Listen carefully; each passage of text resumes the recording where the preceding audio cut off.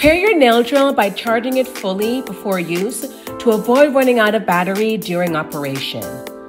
Also, never charge it while in use.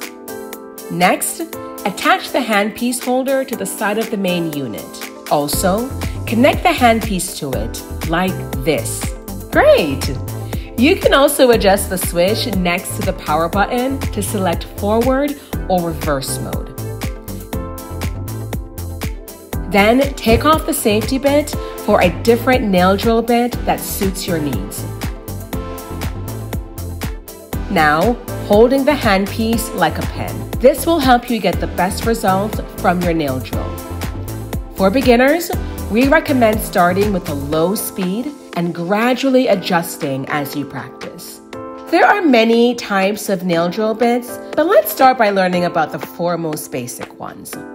The first bit is the tapered barrel bit for surface work and removing gel polish.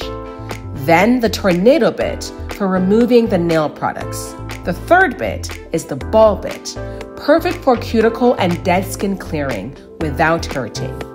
Lastly, the flame bit for creating an edge of dead cuticle.